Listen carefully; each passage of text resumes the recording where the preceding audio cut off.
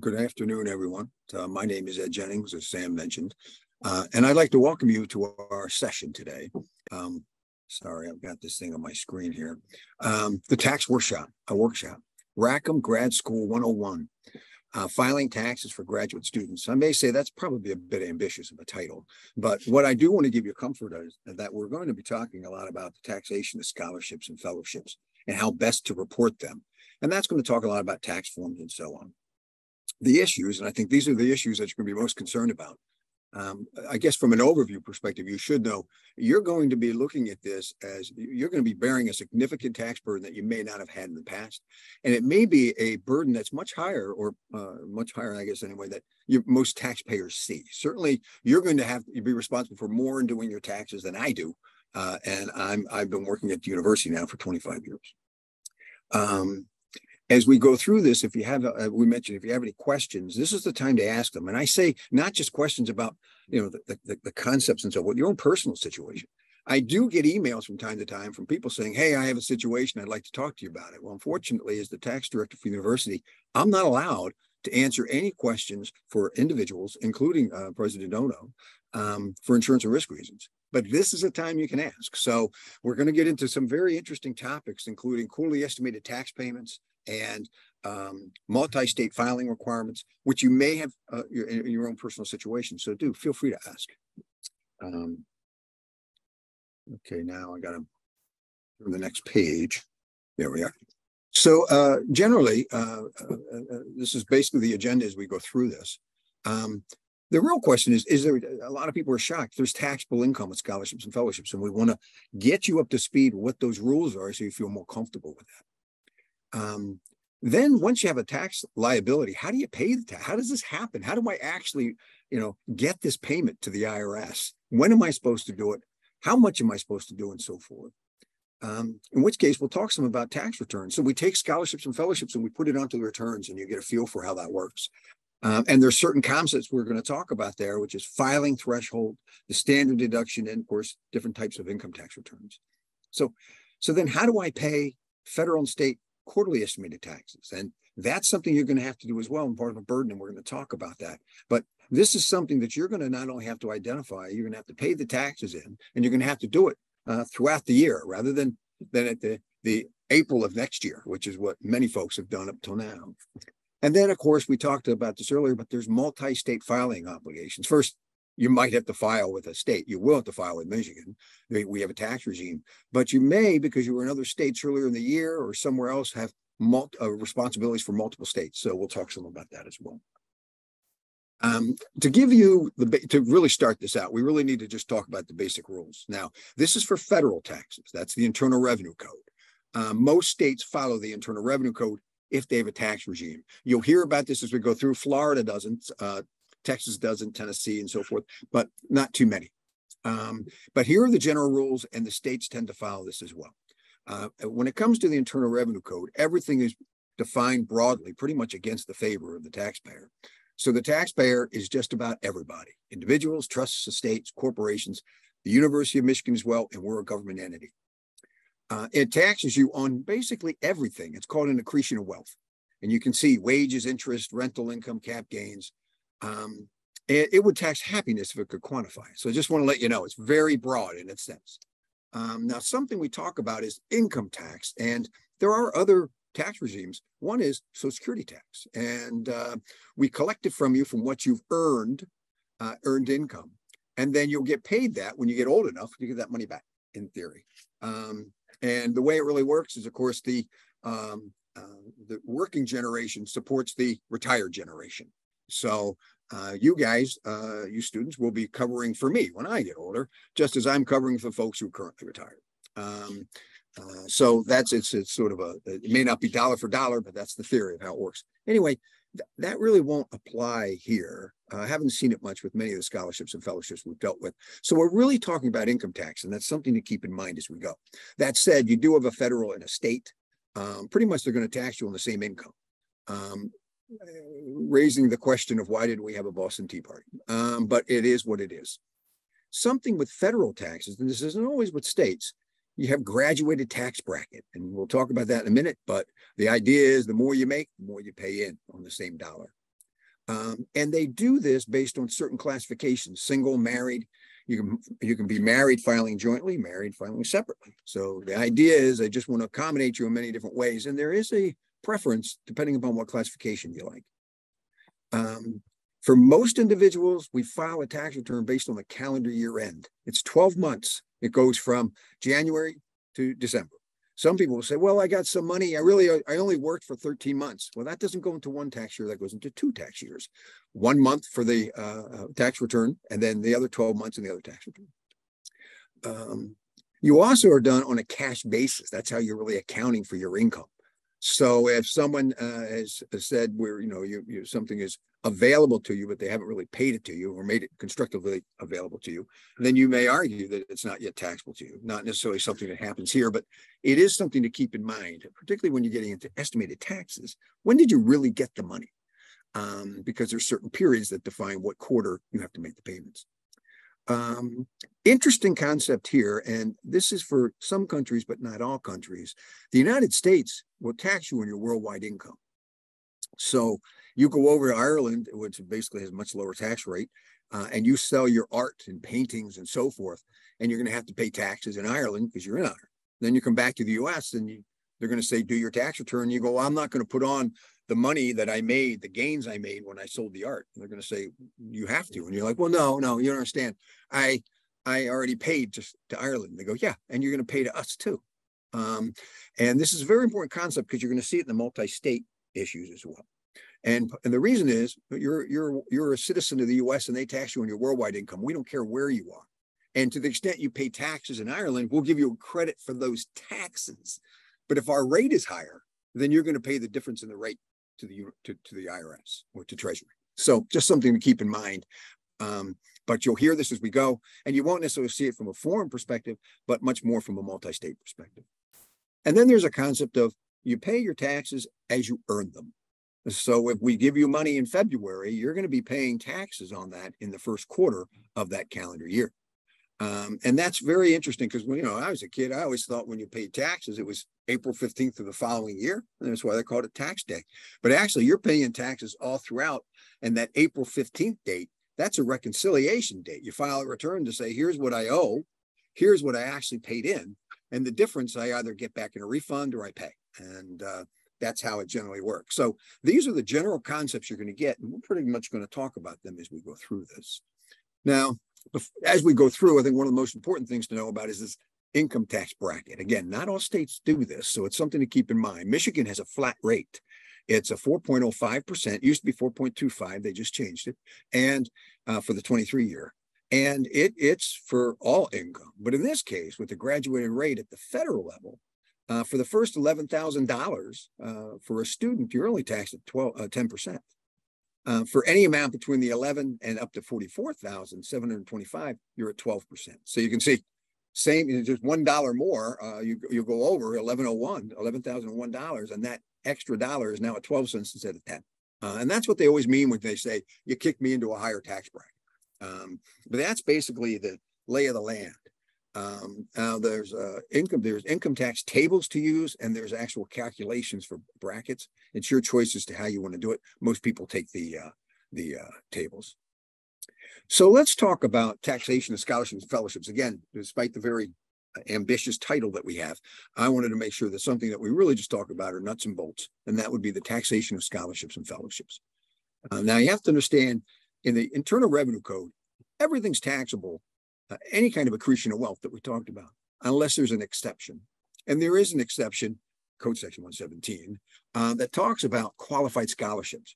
When they define qualified scholarships, that means that there's unqualified or non-qualified scholarships, and then they would be taxed. So it's very important to understand what's a qualified scholarship.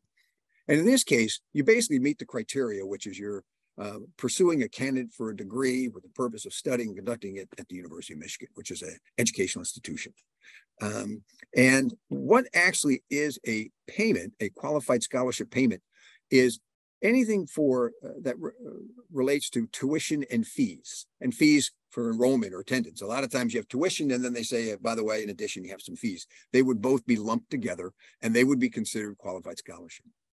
There's also incidental expenses that you come across when you actually have to go out and buy books or supplies or equipment that's required for the instruction. And I always use an example back in my day.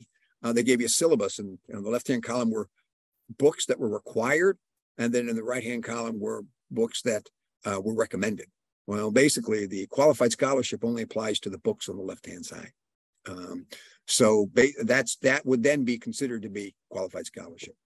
Non-qualified scholarship is everything else. And that's really, a lot of times, that's stipend. We use that word stipend. There's no definition in the Internal Revenue Code for that. And that's basically used to pay rent or buy food or anything along those lines. That's going to be taxable income, because it's not for your tuition. It's not for fees. It's not required as part of your course instruction. Anyway, that's taxable income the general basis, and we'll talk some more about it as we go through, but I want to give you comfort there. And again, it doesn't include self-employment tax. Self-employment tax is when you're working for someone, or FICA, which is being an employer. Self-employment tax would be for an independent contractor. And that would come up where the grantor was saying, you have to do this.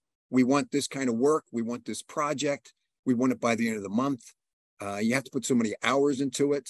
You need to be working from 9 to 5. There's none of this restrictions with respect to the scholarship or fellowship you get. So it's not likely, and nor have I seen it, where it's subject to self-employment tax or FICA. That said, every once in a while, the IRS will send out notices on this case and say you do owe it. And they do this for a bunch of students. They just grab a bunch of them and they say you owe it. Well, I do want to let you know that is something that the University of Michigan would respond to, because it's a design flaw. The IRS is incorrect, and they're taxing our students. It's not. Someone asked about monetary prizes and like awards that come from a writing contest. Are those taxable? Yes. Or a moving stipend from their program. Yeah. Okay. Yeah. Basically, that's a great point. So you have to find a code section to get it out. There is a code section on prizes, gifts, and awards, 72, 79. And it is your Olympic medal was taxable up until recently, just to let you know. So chances are, unless it's de minimis, it's going to be taxable. And yeah, moving has been considered to be taxable. So used prior to the Tax Cuts Jobs Act, there were exceptions and so forth. And you might, if it was truly moving, you might be able to get out of that. But at this point in time, it's taxable. It's been, has been in place up until 2026. So if Congress continues it, it will continue. I think they will, but they may end it and bring back the tax-free treatment to some of the expenses. But right now, moving expenses are taxable. Thank you. Anything else, Sam? Not for now, thanks. I would like to say, everyone, please change your name to the name that you registered with so that we know that you're here. Thanks, Ed. Yep. Okay. So that's income, and that's very interesting. One question we tend to get from time to time too, Sam, if I can just throw it out, is loans. I got a loan. Well, a loan is not taxable income. And the reason is you have to pay it back. So it's not an accretion of wealth over a period of time. It is for that short period you got it, but over a period of time you got to pay it back. It's not increasing wealth. But that said, if it gets forgiven, then in the year that it's forgiven, it is taxable income, because now you have an accretion of wealth. You don't have to pay it back. So that's really the opposite side of the coin when it comes to taxable income, just to give you a sense. So now we got so how do we? Okay, so now I got this non-qualified scholarship. I identified it. I determined what basically it considers, because I've looked at what's curriculum and required and so forth. So now I've got tax liability. I owe the IRS something. How do I get it there? And this is really part of the discussion we're going to have. Do know there are certain forms out there that actually the IRS has and they work with. And all employers issue W-2s for their employees. And on the W-2, it'll identify the tax liability, the taxable income the person earned. It'll compute the taxes. It'll also withhold the taxes. So basically, that's where I am in my situation. I just file a return April 15th because my taxes have been identified. The taxes have been paid, and they've been paid by the university, not me. If you're a non-resident alien, and again, this is a term by the code, that would be a foreign-born individual who hasn't been in the U.S. long enough to be a resident alien. certain advantages to that. If you're a resident alien, you're taxed like a U.S. citizen on your worldwide income. If you're a non-resident alien, often referred to as an NRA, you're only going to be subject to to tax on your U.S. sourced income. That's by the Internal Revenue Code. Your country, your home country, may tax you on worldwide income, much like the scenario we discussed with Ireland. But just the same, you need to know what your classification is if you're foreign born, whether you're NRA or not. When we get through this, we do have some slides on NRAs just to get you comfortable. If you get a 1042S, you are getting a form from the University of Michigan. You can call up payroll, they issue the 1042Ss, and ask them questions about it. They also issue W-2s. So if you happen to be a GSRA during the year at some time and you get a W-2, you can call them about your W-2. You can't call me about your scholarships or fellowships because basically none of the forms here apply to us or apply to your situation. That would be as a domestic U.S. citizen or as a resident alien. And that's because the third bucket, the 1099, that's what you should be getting. If you're a U.S. non-resident aliens, foreign born, who haven't been here long enough, get a 1042S, then that would mean everyone else should be getting a 1099. That would be U.S. citizens and the resident aliens. Years ago, when this rule came out in 1986, I believe, the Treasury decided to issue a regulation that said employers and schools don't have to issue a 1099 for its students who are receiving scholarships and fellowships. That would be the non-qualified piece. So you're not getting a form, and that's the burden we talked about earlier. You students are expected to identify your tax liability, quantify it, and then pay it in. And that's basically what we're going to go through for the next rest of the time we have together. So, and that's the difference. So now if you're a non-resident, again, you're a graduate student, you get a scholarship or fellowship, the non-qualified scholarship or fellowship will be reported on the 1042S for you. So they identify it, the University of Michigan, and they quantify it for you, and they pay a tax. And again, you really have that April 15th deadline that you have to worry about, but no other. But if you're a U.S. citizen or a resident alien, you basically have to worry about identifying your tax, quantifying your tax, and paying it in quarterly. Again, you got to pay it as you go. That's the earn it as you go theory. So that's where the hub of this presentation really focuses on. So as you go through this, again, if you have questions, feel free to ask. Ed, there are a few questions. Does the stipend from the university count as a qualified scholarship? Typically, the way the university works it from a process perspective, I'd have to say no. I think it's a non-qualified scholarship. It's taxable. If that answers the question right, it's taxable, and the reason is your tuition, which counts, is basically waived. You don't get money for the tuition, and then you pay back U of M. You just don't get charged for tuition. So if you're getting money, it should be used for basically rent and so forth. The only time you get to call it a qualified scholarship would be whether you spent it for any kind of expenses that are required as part of the curriculum, like certain books. So that's where it comes down. So basically, the cash at the end of the year that you're getting in a stipend is probably going to be taxable income. And you just need to figure out whether any of those exceptions apply. But a good chunk of it, if not all of it, is going to be taxable income, if I answered that. Thanks, Ed.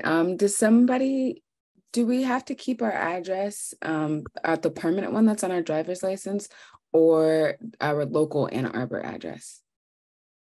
Well, that's a great question. A lot of these, that's a good question. And something to keep in mind that we have at the very last page are IRS publications, and they're extremely helpful. In this case, publication 17 will probably address that.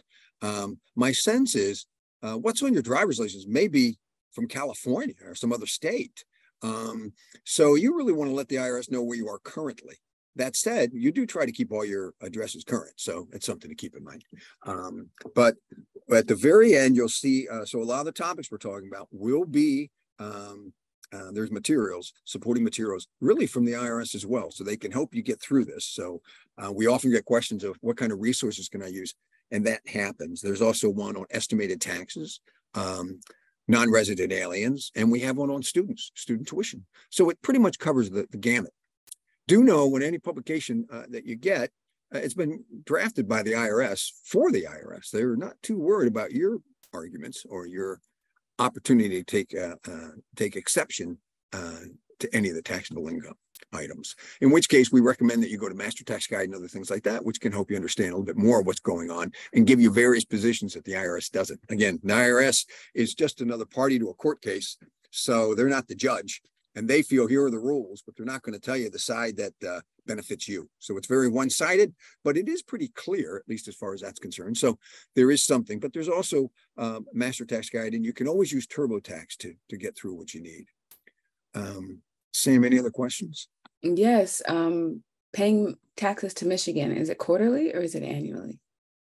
Yeah, we'll get to that as we go. Okay. And it's quarterly and painfully. Quarterly and painfully. Okay.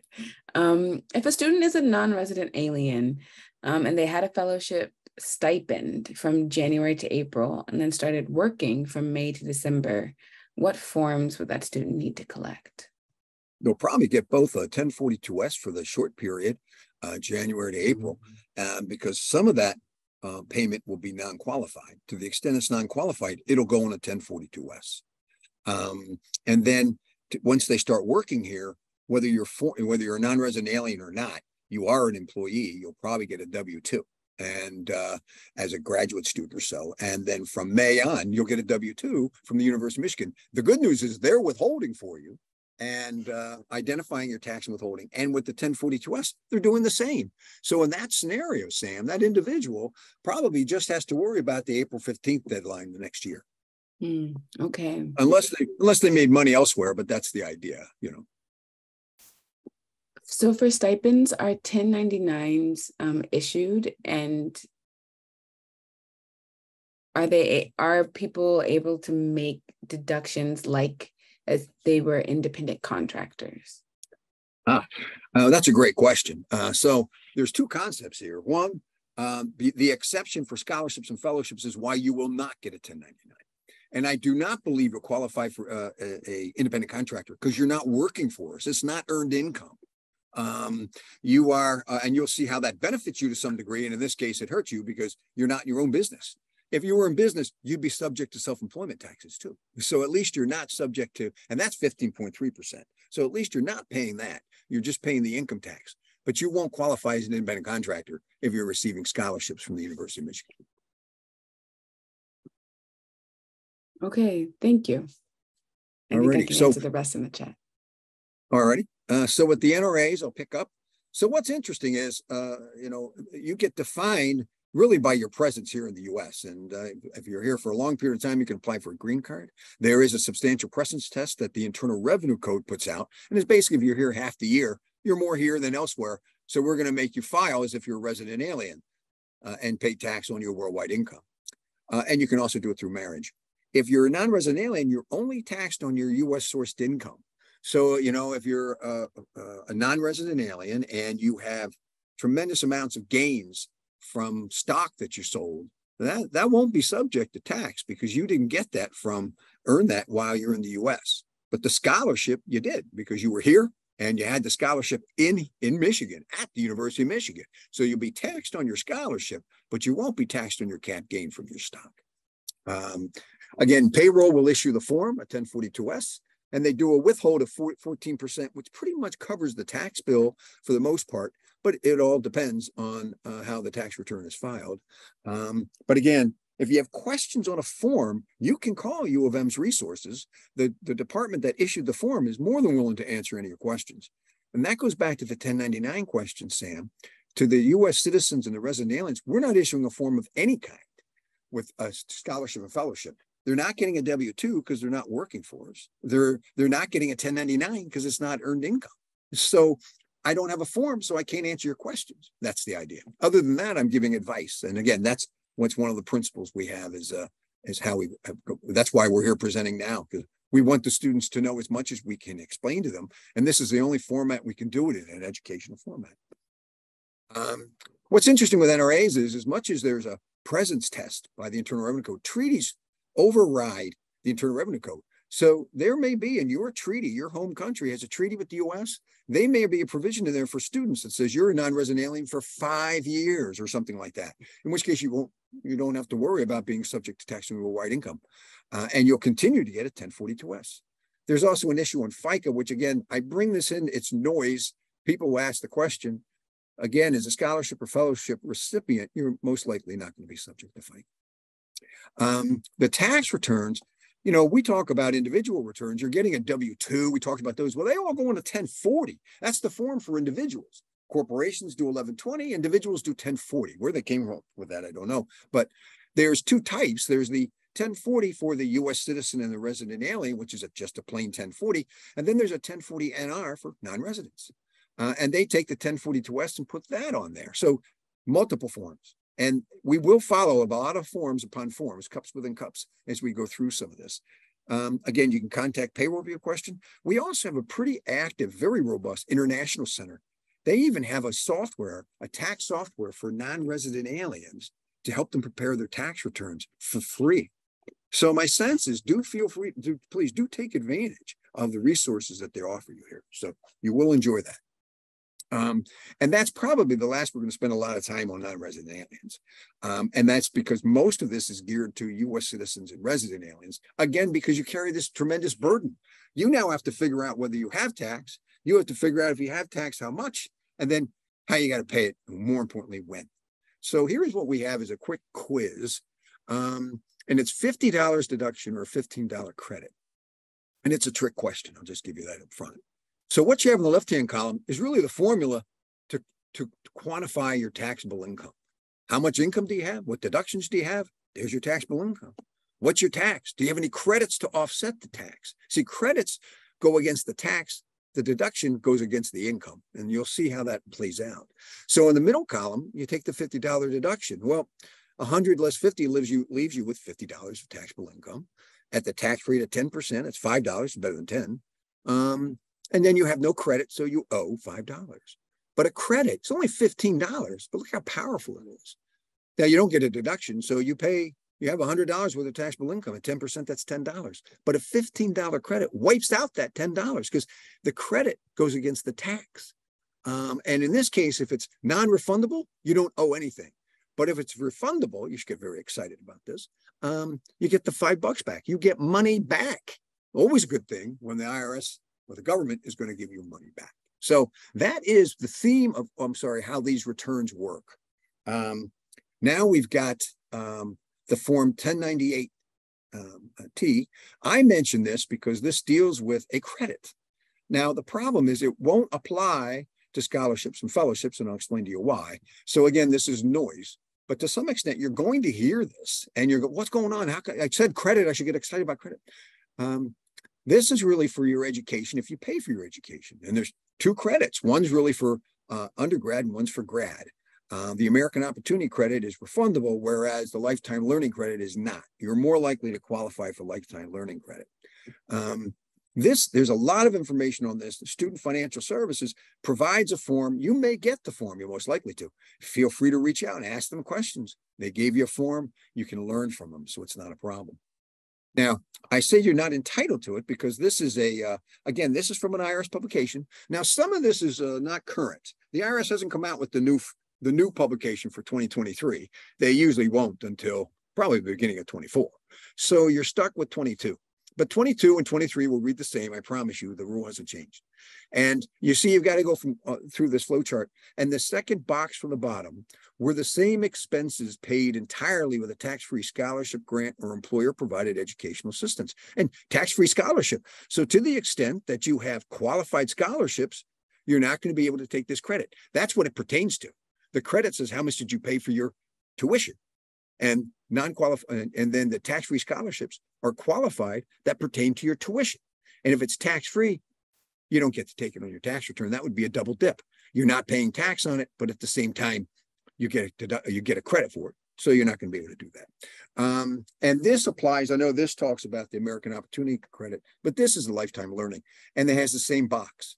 So basically, if you get a 1098T and you think it's a credit and you think it's going to work for you, do realize this may not apply to you. So what you'll get is a 1098T. That's what the form looks like from our financial services.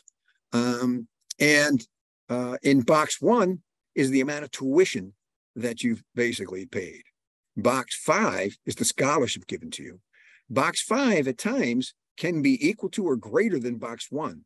Well, 5 is a contra account. It reduces what's in box 1. And that's what you'll find. If you got a scholarship for 20 grand, it includes room and board, let's say, including tuition, and tuition's 10 grand, then it'll be 10 in box 1, 20 in box 5. And since box 5 is greater than 1, you're not entitled to anything. That's what I'm trying to say. But I just wanted to make sure you're aware of this. And again, this does have a flip result. Some people do pay for their education, particularly in the beginning part of the year. They come here and they get a scholarship. But they'll get a 1098T for that first part of the year. And if they paid for it, there won't be anything in box 5, and they'll be able to actually take the credit. So it can happen when you get it, but that's how it works. And that's the interrelationship with scholarships and fellowships, particularly qualified scholarships and fellowships, with respect to the 1098T. Just to go a little bit further, if you do have it, you get to put it on an 8863. The IRS does not want to see this form. What they want to know is, can you as an individual pass this credit? Because there are further limitations on certain individuals. So if you're extremely wealthy, you won't get it anyway because it phases out over income tax brackets. So my sense is it doesn't mean you're even entitled to the full amount here, because you have to determine what you look like as an individual taxpayer to see what those limitations are. So this brings us up to, by the way, I hope you don't mind my humor. It's all we have to go on. Other than that, it's particularly dry. And I remember once my kids were young, and by the way, as a parenting tool, I used to make them read these presentations, and they were only bad once because they never wanted to read it again. And one time my son asked, "You always had these cartoons," and it's funny. The further I go along, the less funny they are, and that's actually probably very true. So I try to keep the funniest ones for the end, but just to say, tax is wearing on you even with your sense of humor. I want you to know. So in this case, you're filing a return. So now we got up to return. We've gone from, I have income, I know there's no form for me. Again, this is for the resident alien and U.S. citizens. And now I've got to do it on a form, which is, I understand how's this work. So let's talk some about the form so you understand that. There's a filing threshold. And that just means, and you can see for single here, if you're $13,850 worth of income, so you get a deduction for that right off. It's a straight dollar for dollar deduction. So if you have $12,000 stipend, nothing else for the entire year, you don't even have to file a tax return, because you get to deduct $13,850 from the $12,000, and you're ahead of the game because the 13 is greater than the 12. So you don't have to worry about a taxable income. You may want to file it though, in case at anywhere along the lines you had some income tax withheld or something like that. You would get it back. It would free it up. But just the same, that is what the threshold is. It's an automatic deduction for you just breathing. That's all there is. You didn't have to do anything for it. You get it just for existing. Now, there is an exception, which I call noise, because it talks about dependency. And this was really important prior to the Tax Cuts and Jobs Act, because back then there were two deductions that made up this $13,850. One was a standard exemption and one was a dependency exemption. And that depended upon whether your guardians or your parents could claim you as a dependent. And if so, they could take it on the return. So they took the second of the two deductions on their return, leaving you with just the one. Well, it was a big deal back then. It isn't any longer. But I wanted to make you aware of that. I say that too, because many parents still have questions on this. So, and then there's these tests, and the tests are whether you're a qualifying child or relative, and that's how you're going to be a dependent. It still applies to some extent, because your guardians or parents may be able to take a credit on their return because you are a qualifying relative or child. Chances are you're not going to be. There's an age test under qualifying child. You have to be under the age 24. And there's an income test under the qualifying relative, which means your income, and that would include the non-qualified scholarships, has to be less than $4,400, and it just doesn't tend to happen. So my sense is that's not necessarily going to be there, but these are things you're going to hear about. Again, it's not going to affect the calculation, and we have a case study, we'll go through it, but I want to let you know they're out there. Go ahead, Sam. So Ed, someone asks, if they are being claimed as a dependent, does that affect how they file taxes? And if so, how? No, in fact, I don't think generally it should. Now, everybody has a different tax situation, so I can only answer the question generally. But here's the case study, and I think it'll prove it out. If you're a graduate student, you're single, so we use the 13,850 standard.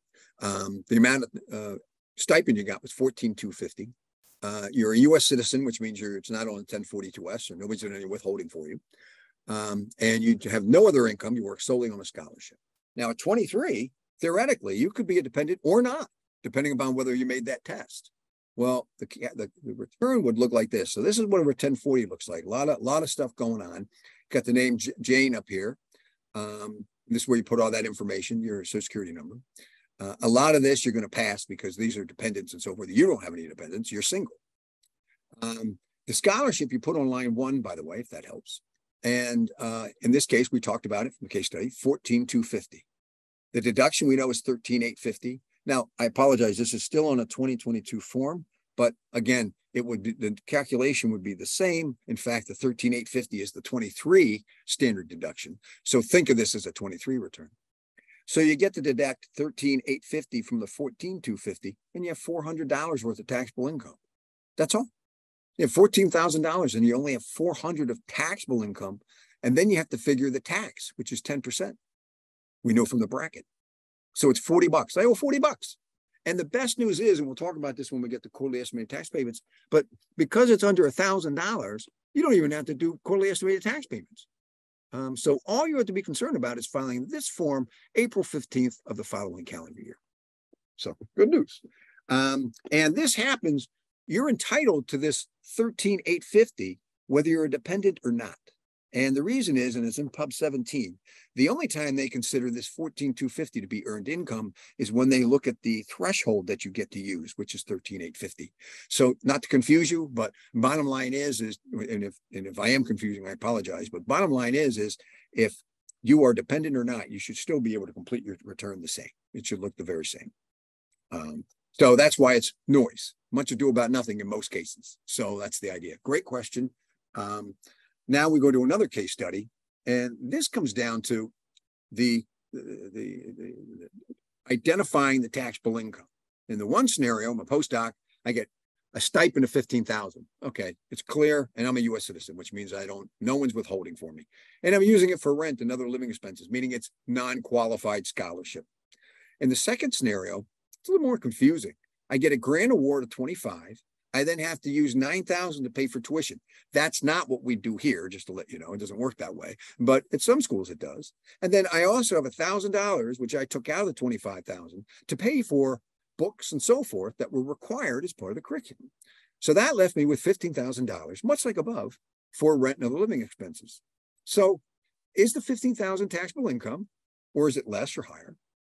Do I show, at least in the second alternative, 25 on the return and subtract out the 9 and the 1 to show then 15? Do I show them the math, or do I just do the 15 if that's the taxable number? So again, you've seen this tax return. It looks very similar to the last one. We start with 15,000, and they like it on line 1. It's not a wage, but it used to be put in other income, which is other earned income, H. And they had a lot of questions with that. So they like us to put it in line 1, and they've been that way for the last 10 years or so. You subtract out the 13,850 because you're single, and you get 11,150.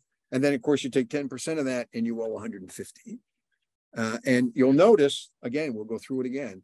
This is for both scenarios. Your $15,000 is taxable income because it's stipend. That's not for tuition, and it's not for the books that are required as part of the curriculum. In the alternative scenario, you had 25, and you already subtracted out what would be qualified, leaving you with the non-qualified of 15. Said differently, all the IRS wants is what's non-qualified. I just want your taxable amount. How you did the math, maybe you made a mistake, right? Maybe you put 2,000 down because you didn't keep the receipts, and it's really 1,000, and the IRS comes out to look at it. You don't have it, you can't prove it. You're all worried. Yeah. Guess what? That's exactly what the IRS says. We're going to put that burden on you. When we come to audit you, you better be right. But other than that, you don't have to show it to me. I'm not really going to be looking for it. I'm just looking for that bottom line number, which in this case is $115. And again, since it's under 1,000, I don't have to file any quarterly estimated tax payments. So I'm only looking to do taxes April 15th of the following year. And if I'm getting money back, I want to do it in January because I get it earlier, but just the same, that's the scenario. Now we're up to quarterly. Yeah, go ahead. I'm sorry. Speaking of quarterly, is the 13,850 a standard deduction for the whole tax year or for each quarter? I'm sorry, can you ask that again? It says, is the 13,850 a standard deduction for the whole tax year or for yes. the tax quarters? No, it would be nice if it was quarters. When we go to do your quarterly estimated taxes, what we do is we tend to do it annually, and then that's where the 13 comes in. And then you come up with a liability number and then divide by 4, in theory. That's what you do.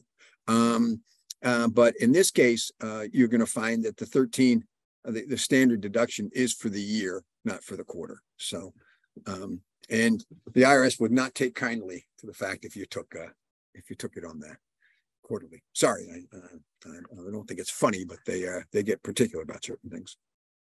Any other questions, Sam? Not at the moment. Okay, good. All right, folks. Well, you seem to be doing rather well with this. So certainly if you have any questions and as you go along, it's fine. The more time we have at the end, we can handle your situation. So that's fine too. So now we've talked about, okay, I've got a tax liability. I understand what it means. I know how it goes on a return. Okay, I get it's my responsibility. And I got to make these, what are they again? Quarterly payments? What's this about? So that's the idea. You're going to have to, every once in a while, 4 times throughout the year, sit down and figure out what your taxes are, in addition to that April 15th of the following year. Now, if you like, and this is just how it works, you can figure it out at the very beginning of the first quarter and pay it right then and there, all of it, not have to worry about paying it for the next 3 quarters. You may forget. You don't have to worry. You may say, I figured it out the first, nothing's changed. So you only have to figure it out once and then pay it over the next 4 quarters, the first one, when you figured it out, the next 3. However you want to handle it, it's up to you. You can pay in early, you cannot pay late. And then we'll talk about that. And of course, this is supposed to be funny, but no one finds this funny. And the whole thing is very confusing. And I think part of it is, it's not even structured well. They talk about 4 quarters, and you would think each quarter is 3 months. It's not. The first quarter is, the second quarter is 2, the third quarter is, the fourth quarter's 5. So it just doesn't work right. So that's just how it works. And the dates are different. So you can see that with even at the year end, January 16th, if you file your entire tax return by the 31st, then you don't have to make a payment for the 4th quarter. And that's IRS feels that that's a very big exception. To me, what happens to most folks are they're sitting here now going, oh my goodness, I didn't know anything about this. I haven't done a quarterly estimated payment for this year. And that is something that you're going to need to do.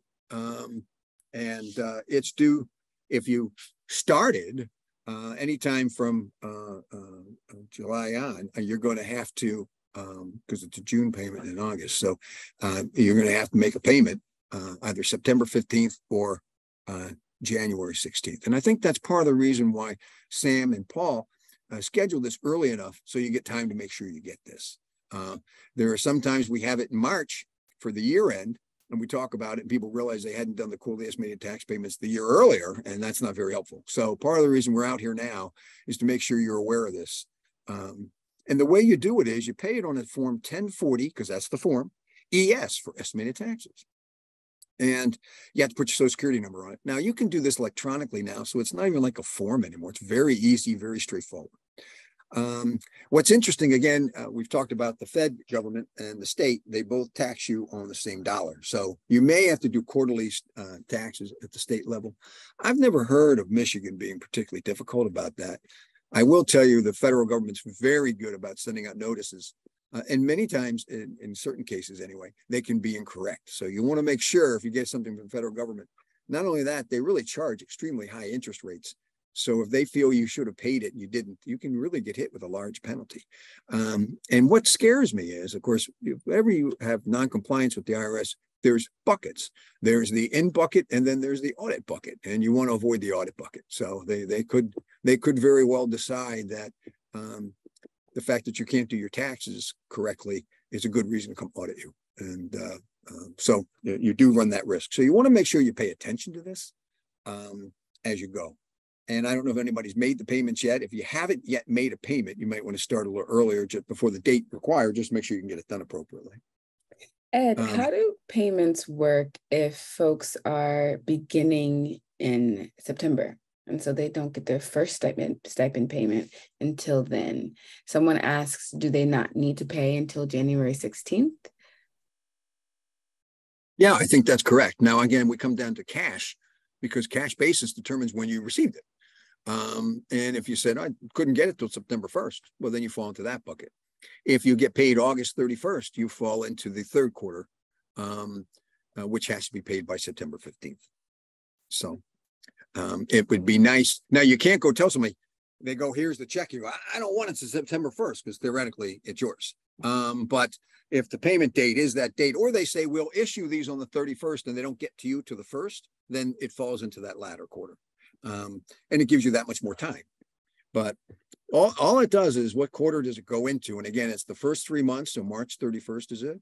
Then it's, and then June 15th means it's April and May. So it's May 31st. And again, that's where the 2 months come in.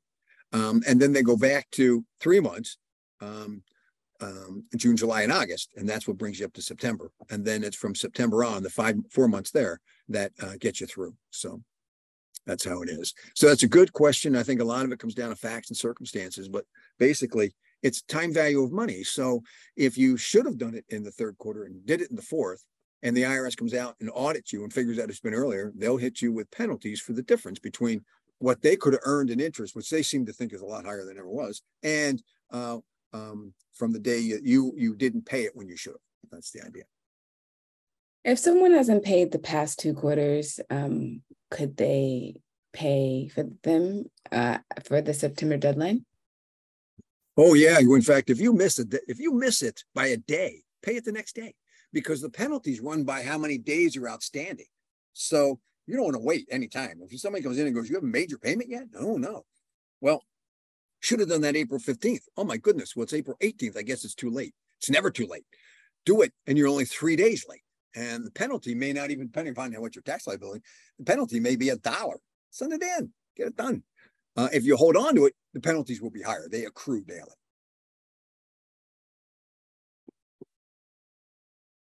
Great, thank you. Okay. So in this way, just to recap for NRAs, only yearly is possible, not quarterly, with a due date of April 15th. 14% tax will be automatically withheld by the university when the stipend is paid, regardless of being a GSI.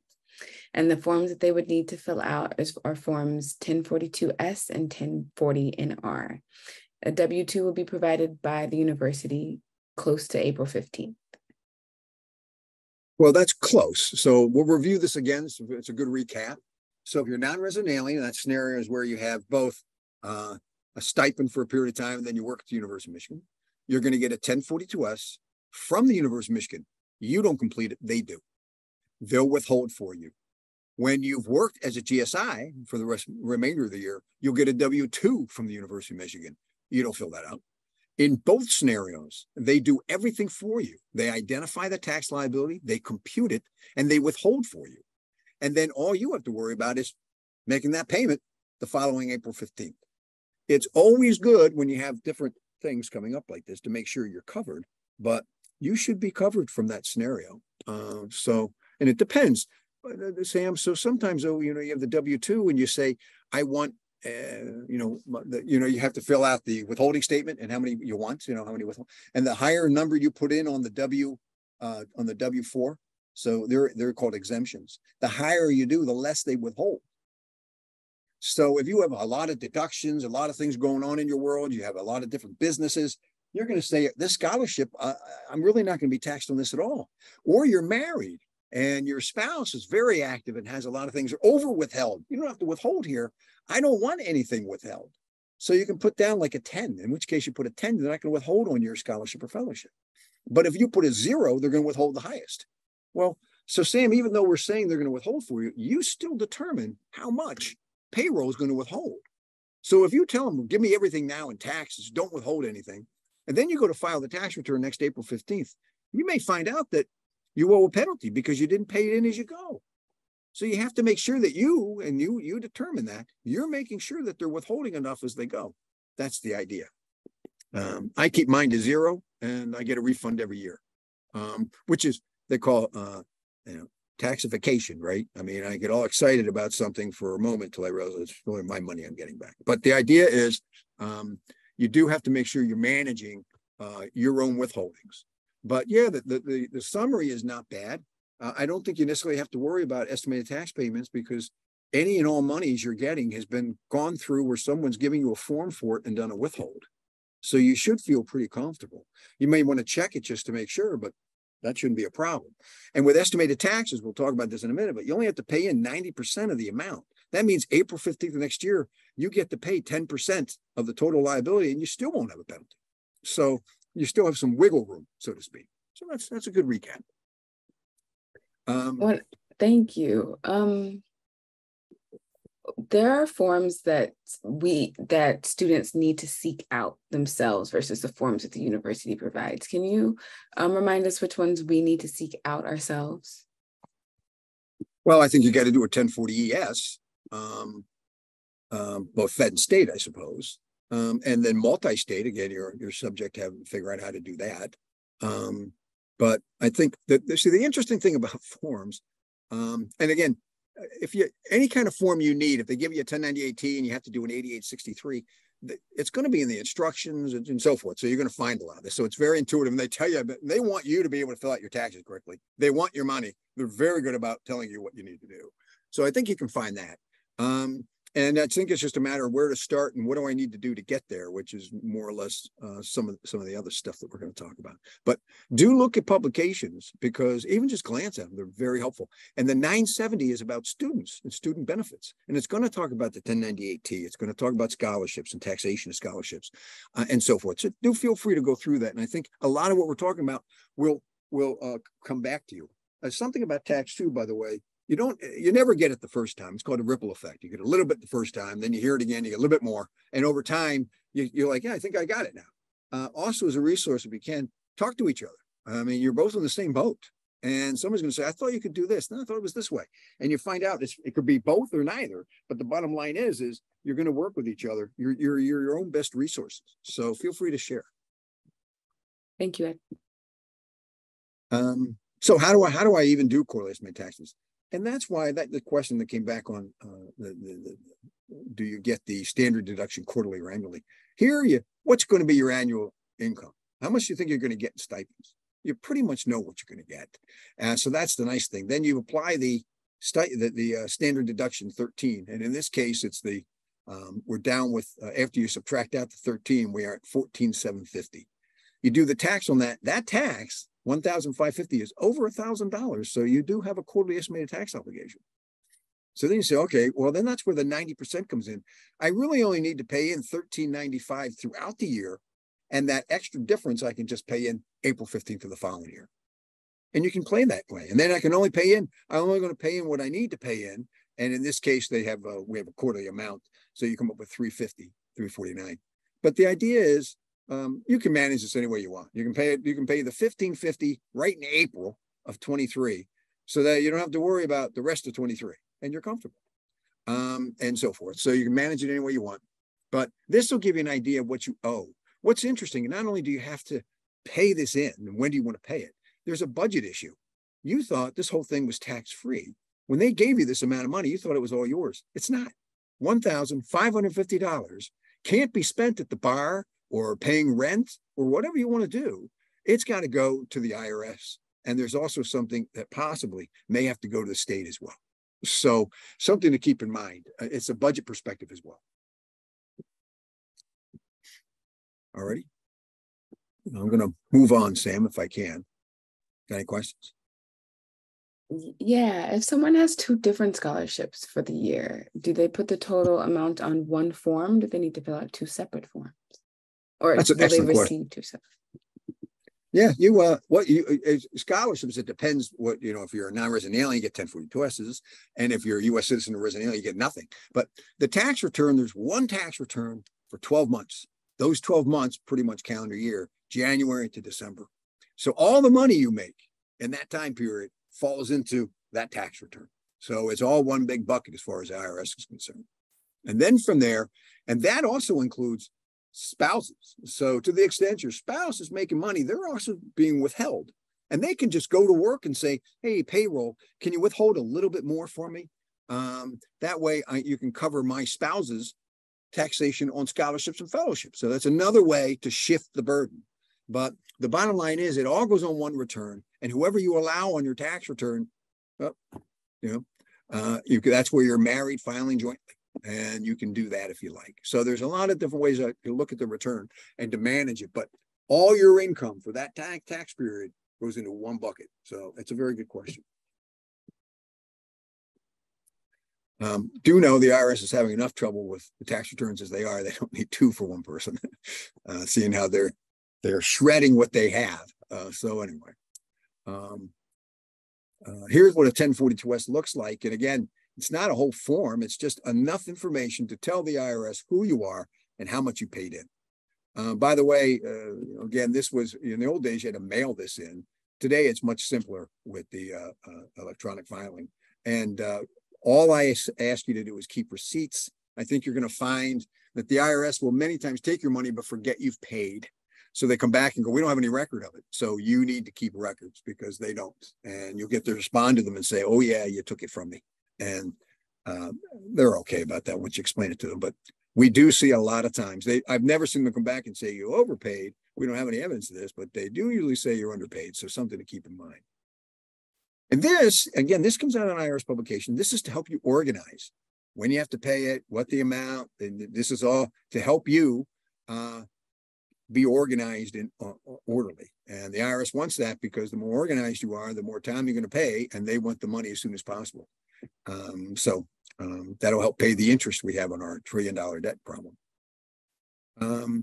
So then you say, okay, fine, but I forgot. What are the penalties? Oh, all right, there are penalties. And it's interesting. If you paid in 100% of last year's tax, you're not going to have a problem. Now, that tends to happen when you got a raise this year, $20,000 raise. You can pay in last year's amount and keep the tax difference until April 15th of the next year. It's time value of money. It doesn't really impact me and people at my level. But if you're very wealthy, it can be something. That's a lot of money you can earn interest on in the meantime rather than have the IRS earn it. So that's the idea. But what applies more for us is the 90%. That's for everybody. And as you go along, you find out that you did your taxes wrong. You thought you paid it all in, you didn't, and you owe a small amount. But if it's less than 10% of the total liability, you're still not going to be subject to penalties. That's the wiggle room. And again, there's the exemption we mentioned. If the entire amount that you owe is less than $1,000, then they're not going to hit you for anything anyway. So, and don't be offended, but the rationale is that $1,000 doesn't do anything for the debt we have to deal with. So you might as well hold on to your money because you're just making more paperwork for us. And that's more administrative time. And by the time we get your 1,000, we spent 3,000 to get your 1,000. No thanks. Keep it and give it to us the following April. But that said, they do want it the following April. Now, I'm going to get up to multi-state issues, but before I leave that, Sam, any questions on quarterly?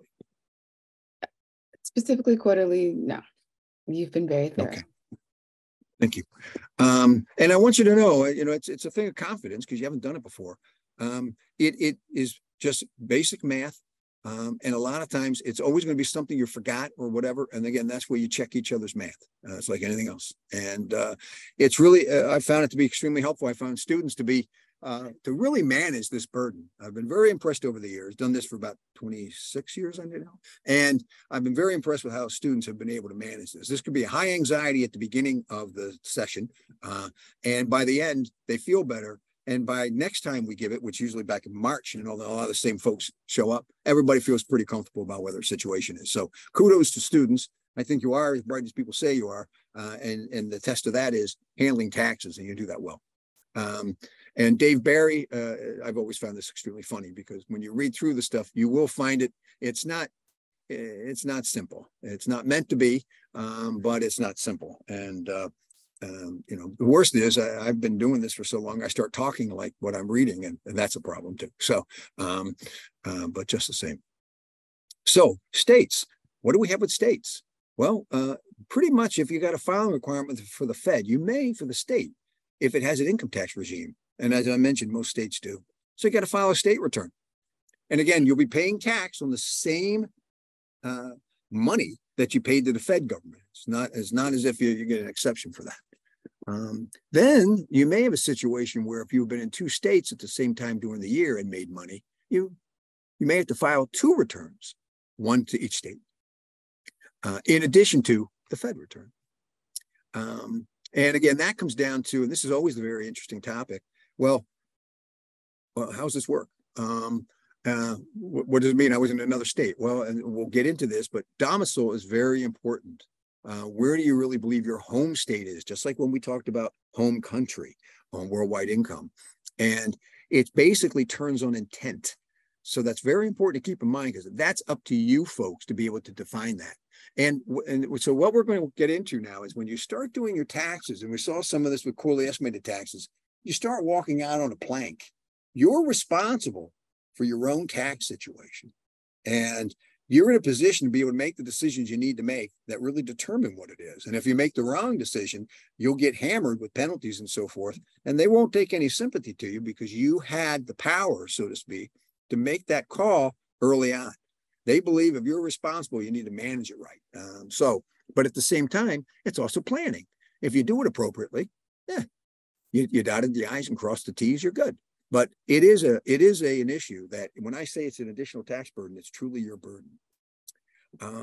So if you're in multi-states, how does that work, right? I mean, I owe to the Fed and I owe to the state of Michigan on the same dollar. That upsets me enough. But I got two states, are they both going to tax me? And we'll get into how your home state taxes you on your worldwide income, just like the Fed. And if they're going to tax you on the worldwide income, what about Michigan? I mean, they're taxing me too, just like the Ireland situation. Am I getting taxed twice? And then how does that work? And as we mentioned, it's pretty much the same. If the state that's actually your home state is actually going to tax you, in many cases, depending upon what situation you want to do, if you want to continue to be a resident of that state, you may have to pay in the difference. And we have an example that shows that. So anyway, there's a lot here, but do take comfort in the fact that we do try to avoid double taxation between the states on the same amount of money. And either you leave from one state and go to another and we cut it there, it just doesn't happen to be during the calendar year end, or we have where you stay as a resident of your home state, and then we have to make sure that if you're paying to both states, there's no double tax. So that's the idea. You'll feel comfortable with that. Now, one of the good news about filing in Michigan, and I think you will all have to file in Michigan if you've got a scholarship or fellowship payment, because it's Michigan sourced income. It doesn't matter if you're a non-resident alien. It doesn't matter if you're a citizen of California. You got money in Michigan, so you owe tax to Michigan on the extent of that money. Now, if you're a Michigan resident, you're taxed on your worldwide income. But if you're not, you still will have to pay to Michigan as a non-resident on the Michigan source revenue. Good news is there's a credit. We call it the Michigan homestead exemption. And it is a refundable credit. So you should be very excited about this. And it applies to students. You don't have to necessarily own property, just rent property. And I think you'll see as you go through, there are certain advantages to that. The issue is you have to be a Michigan resident for at least 6 months. That comes back to, well, I've been in the state for 7 months, but I really want to be California. Okay, that's fine. Then you're not entitled to it. But I want the credit. Well, do you want to be a Michigan resident? And you say yes. And we say, well, what's your domicile? What's your intent? And you just have to back it up. So if you're in Michigan, did you change your driver's license? And that goes back to that address question. Do you vote? Do you vote in Michigan or do you vote in California? I keep picking on California because they have a higher tax bracket than Michigan. So whatever you're paying tax on to Michigan on that income, the stipend, you will pay additional tax to California on that same stipend. And that is double tax. And there's nothing you can do about it because it's a higher tax bracket. So bottom line is, you want to identify the states that you're in And to the extent your home state has a tax regime and it's greater than Michigan's, you want to change your residency. And changing your residency means your lease, your bank accounts, but more importantly, your driver's license and voting. These are pretty hardcore documents that prove that you moved and you changed your residency. The fact that you change your residency is independent of any other independent or dependent type of determination that we make here at the University of Michigan. So your FAFSA for financial aid, you can still be a non-resident for FAFSA and a resident for tax. It's not connected. It's not related. That said, if you walk around wearing a Michigan jersey, thinking that means you've changed your residence, that won't be enough. I just want you to know. It has to be a little bit stronger. But if you are a Michigan resident, you could be entitled to the exemption. So your case study, $8,000. Now, for Fed, that means no tax, right? $13,000 of a deduction. But here, that's not how it's going to work at Michigan. No other income was earned. The student's not claimed as a dependent by anyone else. And as a Michigan resident, qualifies for the homestead. This is great. This is what the Michigan return looks like. And you see the box there on line 8, resident. And you see on line 9A, one exemption, so you get $5,000 of a deduction. Not $13,850, 5. But against the $8,025, you owe $3,025. And the tax on that is $123. And what we have over here in red is the fact that, again, this is a 22 form. It was at 4.25%. And this year for 23, they dropped it to 4.05. And that's what we're trying to show you. So this is a 23 calculation on a 22 form. They have yet to come out with the 22 form. So over here, the second page, you got 123. That's what you owe. And then they say, do you have any credits? And you go, well, yeah, I have a property tax credit for $425. And that means you get $302 back. That's the refundable credit. So good news is you thought you were going to owe. And in fact, the state of Michigan is giving you money. You know, Michigan doesn't like giving money to people. So they have a website that talks about this, and it's not very generous toward as far as interpretations toward the students, but you may want to read it just the same. So you feel comfortable about it, and you get to be able to make sure you dot your I's and cross your T's. And this is the cups within cups that I was talking about. If you deduct that number, 425, where'd it come from? Well, there's a homestead form that you got to fill out. And this can be convoluted, but it basically, how much you're paying in rent, how much did you earn, certain percentages taken to both.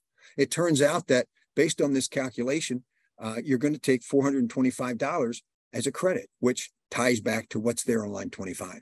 So they need to have that attachment. They're also going to ask you other questions as well, but just the same, you might have other forms. So if the question was, what kind of forms do you need?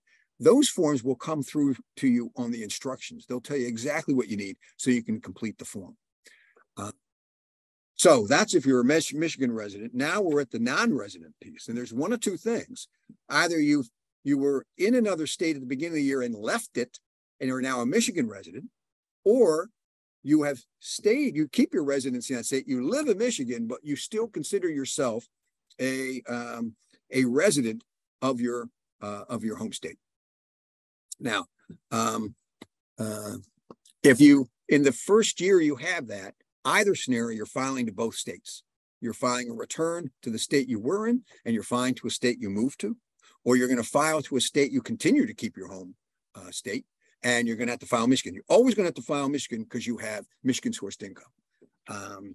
But in the latter scenario, where you're part-year resident and you moved from one state to another, you just calculate that first year's return based on the months that you were in, or the stay that you were in the other state. And then when you move to Michigan, what goes to Michigan? So it's going to be a year's worth of time, but split between the two. And the second year, if you continue to be a Michigan resident, you only have to file the one return, Michigan. If you choose the non-resident scenario, that's where you're always going to be a resident of your home state, and you're only going to pay, and then you're going to be a non-resident for Michigan forevermore. Now, that's not desirable unless maybe you're in a state that has no income tax regime like Florida. I continue to keep Florida as my home state. I'm not paying anything in Florida. That way with Michigan, I'm only going to pay tax on my my Michigan sourced income, not the full amount. Now, do students have a lot of other monies? I suppose you may. We've had some scenarios with some students have come up with questions about their Schedule Ks and their cap gains from big investments and their rental properties, and others not so much. So the idea is it's something to keep in mind, but it's more personal to you. Again, when you go to change residency, it's based on your intent. So if you said, I changed, fine. The more evidence you have to back that up, the stronger your position will be. And if you want to be a Michigan resident and take that real property or the property tax credit, the homestead exemption, you're going to have to prove you've been here 6 months, and you're going to have to prove your domicile. That was your intent, to domicile, be here in Michigan. And that's, again, driver's license, voting registration, bank accounts, lease arrangements, and so forth. So that's the idea. That's the hub of it. So as we get into this return, we have a case study that shows this well. You get a $30,000 grant from NIH and $70 of interest income. We haven't really dealt with this before, but this is that additional income. This is very important because if you take one scenario in Michigan, the Michigan sourced income is only the $30,000. You're a resident of Massachusetts and you're not claimed as a dependent. And that's important because dependent does apply at the state level. And you can see if you're dependent, somebody else, they may claim your exemption, you don't. So it all depends what the state law says. Do know the tax rates differ by just under 1%. This doesn't sound like much. Okay. So here's the Michigan return. It should say non-resident. Sorry, I think that's a misprint. We've got 30,000. We take out the 70 because that's not in Michigan. We're only doing Michigan sourced revenue. Then we do the 5,000 deduction. We get the full 5,000 because most of the income is in Michigan. So we get most of the exemption, which leaves us with 25. And when you do the tax on that at just the 4.05%, you get 1,013. So just over $1,000 worth of taxes is owed to Michigan. Now, again, you break it out and you show where total income, it's 30/70, only 30 in Michigan, and then 70 to the other state. And that's really to determine how much of the exemption you get. Then this is to show exactly why you're pulling out. What are you pulling out? What kind of income is it that would be to that other state? If it's more of the scholarship, it belongs in Michigan, and that's what they want to know. And in this case, it's interest income. If you have a home state in Massachusetts, that's where you earned it. So basically, that's your $70. And you get to deduct that off the Michigan return because Michigan only gets to tax Michigan source revenue. Now, this comes through in another piece of it to just basically confirm what you're doing. Everything's good. So now we get to Massachusetts. You're filing 2 returns now. Massachusetts says, well, let's start with the Fed number, 30,070, because you always start with the Fed number. In this case, your exemption is 4,400, more generous, may I say, than Michigan. Well, I guess Michigan's up to 5,000, so we just changed that. So now you got $30,070. You see how it breaks out, and the tax on that at 5%, and that's line 21 at the very bottom, is 1,504. So you owe to Massachusetts 1,504. You just paid 1,013 to Michigan, and now I got to pay 1,504 to Massachusetts. That's double tax. And Massachusetts says yes, but what we'll do is give you a credit for what you paid. So we won't. Basically, you don't have to pay us the full 1,504, just less whatever the difference of what you paid to Michigan. So you go, all right, well, I paid 1,013 to Michigan. And they go, okay, so you owe us $491. You go, wow. But I paid Michigan a tax on $30,000. It was only the 70 that I didn't pay tax on. And you go, yes, it is. But I'm paying $491 on $70. And you go, yes, that sounds like that's terrible. Yes, it is. You should have changed your domicile. So that's the way this works. And I think that is unfortunate, but you have to know what your intent is, your domicile. You have to know what home state you want to have and whether it's worth keeping from a tax perspective. Again, if you change it, you change your residency, it's independent to any other type of legal issue that you have with respect to your residency. So it's just for tax purposes and tax purposes only. So, but in this case, you can see you paid $491, whereas you would only have paid probably, let's see, 4% on $70. So you're talking $105. So, clearly you want to look into this. And it was only a % difference. California is ridiculous. It's much higher. So you want to look into this. But again, if you come from a home state that has no tax regime, you don't want to change because Michigan won't ever tax that $70. They'll only get to tax the 30. Now, that doesn't sound like a lot, but next year it could be a lot. You could get a huge distribution and a cap gain or something like that, and Michigan won't be able to tax it, whereas Florida won't because they don't have a tax regime. So that's the idea. So something to keep in mind. You got to know your own finances and how to work it, and you need to know you are responsible for building your own case to be able to defend your position should you get asked about it. That's the idea. And we have a few questions. Does someone qualify for the homestead if they've been a resident in Michigan for 6 months by the tax day, or does it have to be 6 months by December 31st?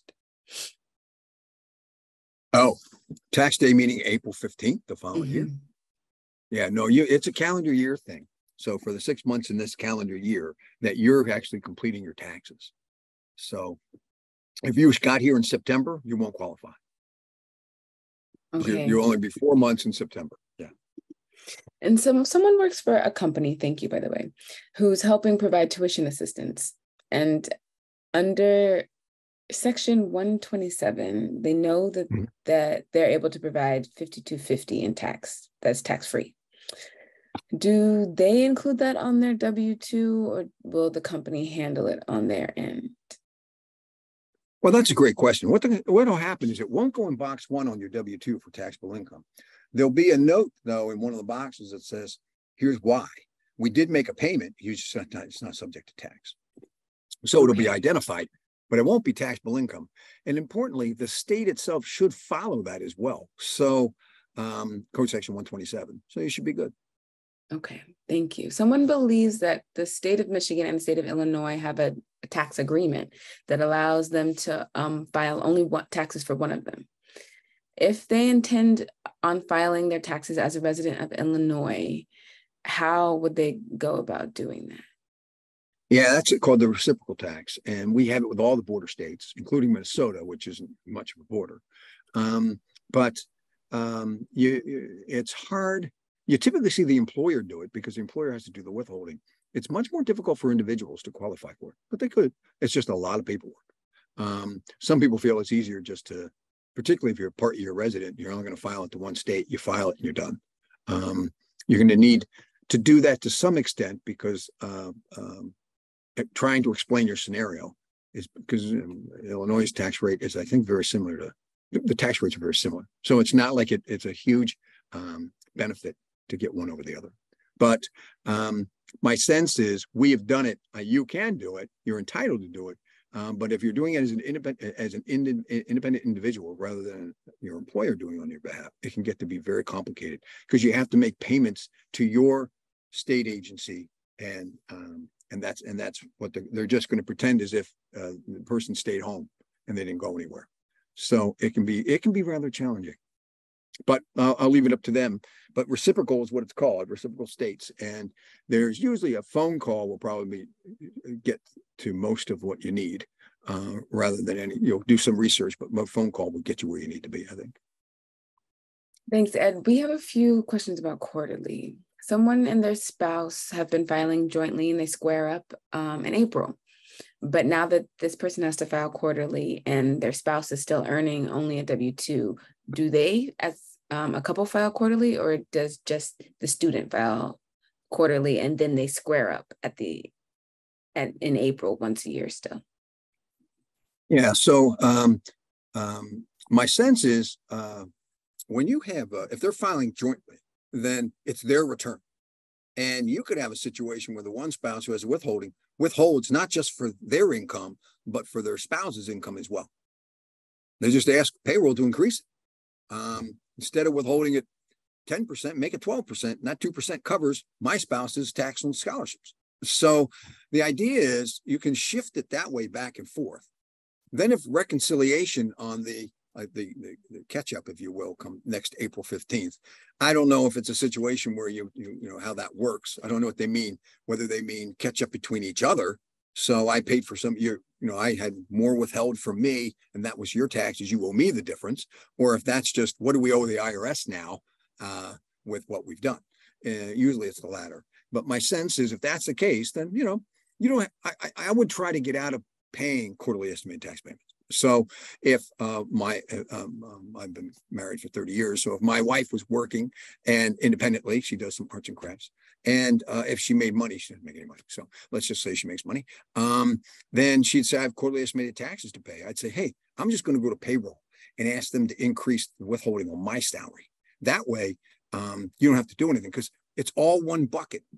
And all the IRS cares is that you paid in so much. They don't care who pays it, and they don't care necessarily which of the two. Just pay it in, and we're good enough. If you two want to work that out between you, fine. But I just care that enough money came across, so you can always shift it back and forth. Saying, Okay, great, thanks. And does the information discussed today apply to postdocs? How much of it does?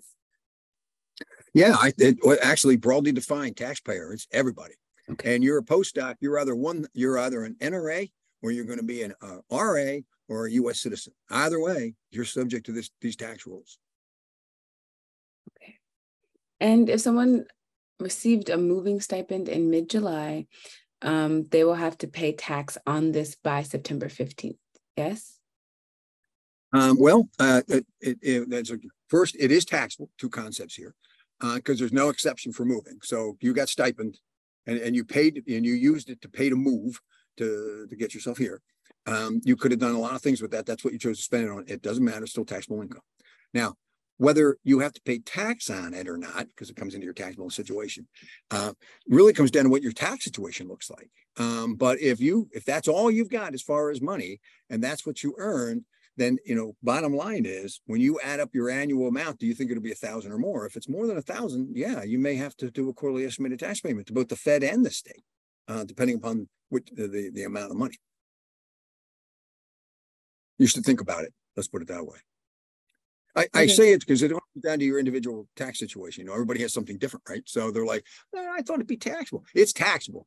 Whether you have to pay taxes or not comes down to your tax situation. So some people may have worked before they moved at a company that was withholding. In fact, it was over withholding on their income. They were going to get back a huge refund. Then whatever tax you pay on the moving expense is basically going to be offset by that amount that they over withheld. So you can see how that works. So that's the scenario.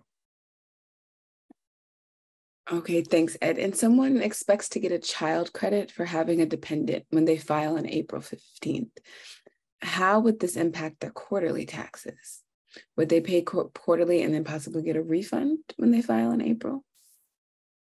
Yeah, well, that's one way to do it. You can overpay. You can also, when you go back to that slide on how to compute your taxes, you do it annually, and you bring in the child care credit, and that helps reduce the tax. So now you know how much you have, which has been reduced by the credit, to pay throughout the year. That's all. And you can always work it, Sam, where you pay more in the quarters, knowing you're going to get a huge amount back next April. A lot of people do that, again, in taxification, because it's your money you're getting back. No reason to get overly excited, but that's one way to do it.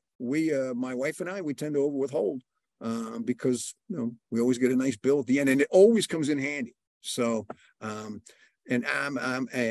both accountants, and you'd think we'd be much more savvy about our money, but not a lot of money.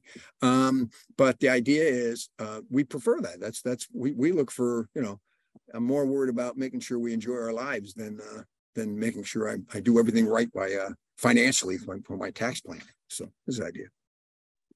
Okay, thank you, Ed. And so when you say your tax situation, someone made income from a job but worked in Florida and only received this moving stipend from Michigan, and it would be less than $1,000, which means they don't need to file quarterly, correct? So, yeah. So now you're getting into a lot of good stuff. So, you worked at a company in Florida because you got fed and state taxes, and then in addition to your taxes, they gave you $1,000, which they probably didn't withhold on. So, from a Fed perspective, you got to figure out how much they withheld and whether that $1,000, it has taxes, but it may be covered because whatever taxes you had, they over withheld on the general wages, which they may have done. You'd have to know. You did the W-4 that talked about how much withholding they should have. You meaning the employee or this individual. From a state perspective, the question is, does $1,000 fall into Florida or does it fall into Michigan? And for that, you'd have to read the instructions on Michigan, because a lot of times states say if you move from, you don't get to count it, but if you move to, you do. So Michigan's thinking they're going to get that $1,000. Florida doesn't have a regime, so they're not going to give you any help, because there's not going to be any instructions or any rules, because they don't have the reason for it. But there is a question, and I like to take the argument that that $1,000 was not meant to be spent in Michigan. It was spent every state getting to Michigan. So I'd like to think it's not all taxable, and I would look into that. But that's just me. Thanks, Ed. Okay, well, I'm checking time. So we've got 3 minutes. So if I can, I think I made my point. I just want to finish with this last slide. These are the publications, somewhat helpful, but again, written, biased by the IRS for the IRS. That said, they are very helpful for this ripple effect, pulling up a lot of concepts that we talked about and getting to understand them and feel better about them. Do know a lot of positions the IRS takes can be challenged, and you're free to do that. So if you do, you want to make sure you document it, and you want to keep your receipts or whatever the situation is, so you can defend it. The problem is when you're audited, you're not audited within 3 months or 4 months of filing the return. You'll be audited about 2 years afterwards. Typically, you may not even be at the University of Michigan. You may not even be in Michigan anymore. So do keep in mind that, and what happened is many times you've moved multiple places since then, and many times you've moved and you didn't bring that box you kept with all the receipts.